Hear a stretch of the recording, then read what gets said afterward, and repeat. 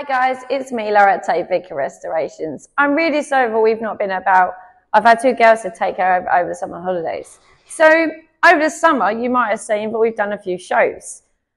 I love going to shows. They start from May, they end in October. The vehicles absolutely love road runs and stuff, and it's a nice way to show our vehicles and keep the history alive. So on that part, I also do my World War II reenactment as well. I'm a medic nurse, so you might see that in the next couple of weeks as well.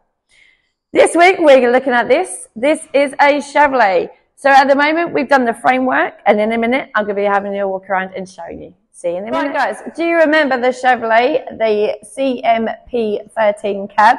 This is her frame. So as you can see, do you remember before though, she was really, really rusty in parts, and we had to sort her out. This is what we've done so far. We've replaced all the rusty bits in her. She's had a full sandblast. She's had a nice top coat, and she is now ready.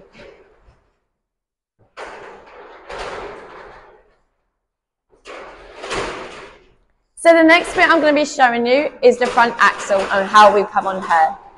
I see. Right, guys, we're now going to have a look at the front axle. Before we look at her, do you remember I showed you the two axles, the front and the back, and how they looked?